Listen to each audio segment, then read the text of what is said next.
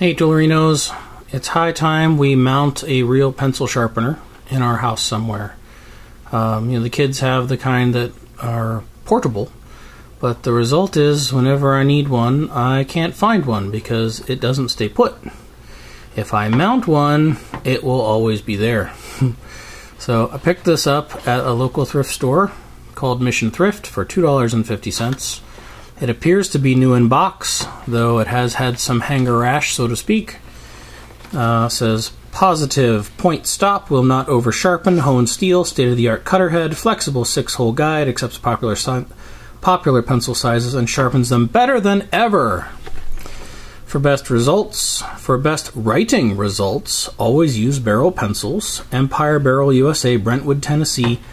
Made in USA. There we go. All Barrel pencils are PMA certified. Look for this seal. Pencil Makers Association. I didn't know there was a Pencil Makers Association. All steel receptacle, easy to mount. 4 screws included. Optional clamp available at your stationer. And here it says improved tamper-resistant handle. Not quite sure what that means. Forgive the sizzling in the background. That is the crock pot steaming away over there. So, let's see. To install a new cutter head. Instructions for installing a new cutter head. Interesting. Come on. There we go. Barrel, made in USA.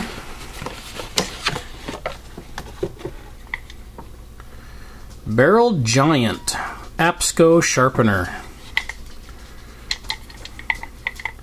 Looks pretty nice. Doesn't see any screws. Somebody must have had this open before and taken out the screws. But doesn't appear to be any marks at the screw holes to suggest that it's ever been installed anywhere. It's a double cutter. Nice.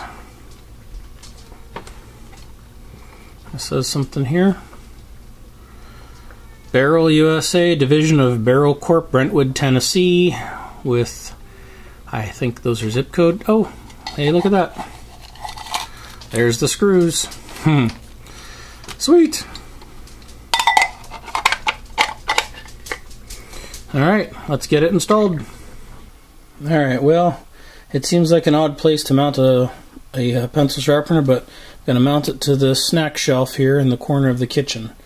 Tried to look at other places to mount it on the cabinetry and everything, and it just wasn't ideal, and my wife wasn't too keen on me putting holes in the cabinets, but she wasn't too concerned about this.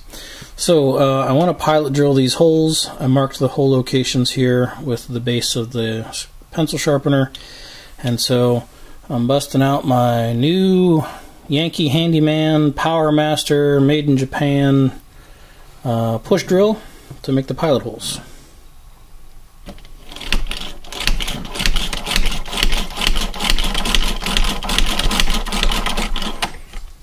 That was pretty deep. Probably a little too deep.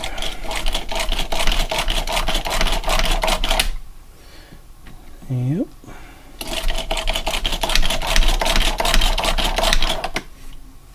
Look at that. Worked like a charm. So there you go. Nice old hand tool. Still worked perfectly. I know a lot of people today would consider something like this old and busted, but it doesn't use any electricity. You don't have to have batteries, and it makes a perfect hole. So what's the problem? Now, to mount the pencil sharpener base, the screws are very small, and so I found that this quick wedge works perfectly to hold it. So the quick wedge, this came from that $5 yard sale tool haul. I just cleaned it up when I did the SK nut driver, and it is engraved here in the little depressed area here. It says Barnes. I don't know if you could quite read that in there, but Mr. and Mrs. Barnes, wherever you are, thank you for the screwdriver.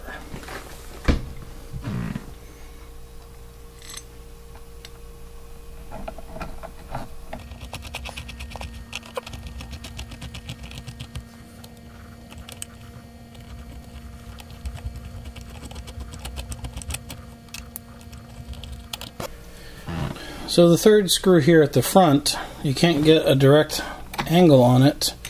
There's holes through here, which made me think they intended you to put the screwdriver through there. But when I do, the angle's still not quite right. I can't hit the head of the screw. So I think I'll just have to put it in at a little bit of an angle and just be careful about it.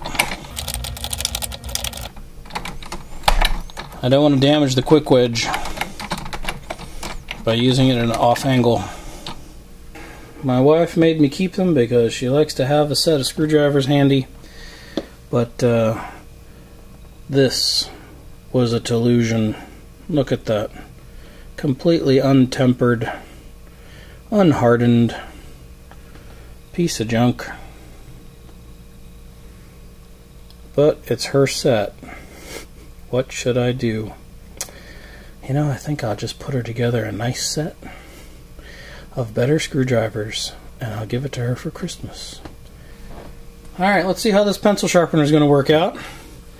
I've got a nice pencil here. Nice, right? Dog chewed on.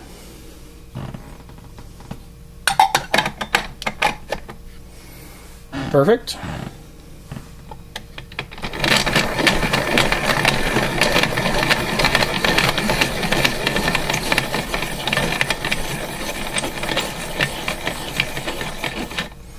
Alright, first pencil sharpened in this sharpener. Ta-da! Pretty good tip. Pencil sharpener project is complete. Hey Toolerinos, remember the bucket of shame? I put Toollusions in here. Things that look like a tool but are totally non-functional, or more or less non-functional, like this Phillips that was ground crooked, and it was part of the set of my wife's that she got, I don't remember where, but they were super cheap and they're super crappy. And you just saw what happened to the one I used to mount the pencil sharpener.